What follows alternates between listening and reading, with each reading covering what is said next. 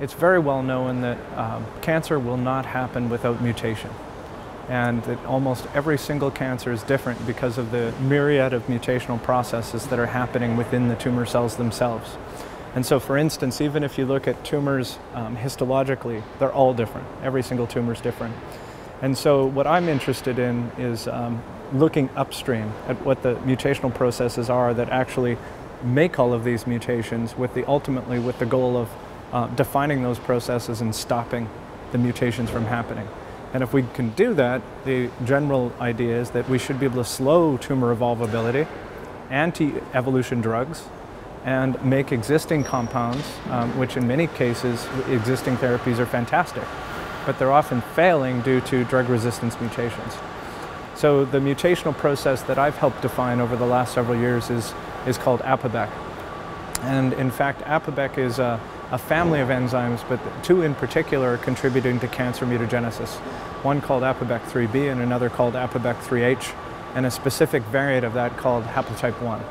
And so APOBEC3B and haplotype 1, APOBEC3H, combine to generate this massive contribution to the overall cancer mutation load that we see by sequencing.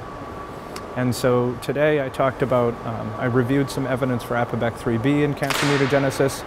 I showed the latest data demonstrating that APOBEC3H is an important contributor, and that one can especially see its mutagenic contribution in the absence of APOBEC3B, because there are actually people on this planet that lack the APOBEC3B gene completely.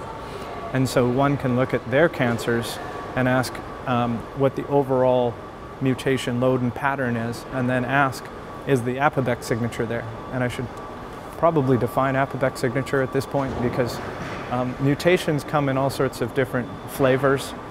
They can be base substitution mutations, they can be big, large chromosomal rearrangements and amplifications, and even full chromosome gains and losses. As long as it's a heritable change in the DNA, it's a mutation.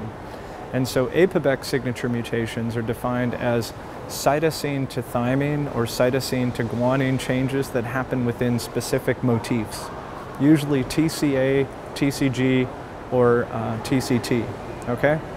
So that is an APOBEC signature mutation, and in some cancers, like cervical cancer, it's 90% of all mutations.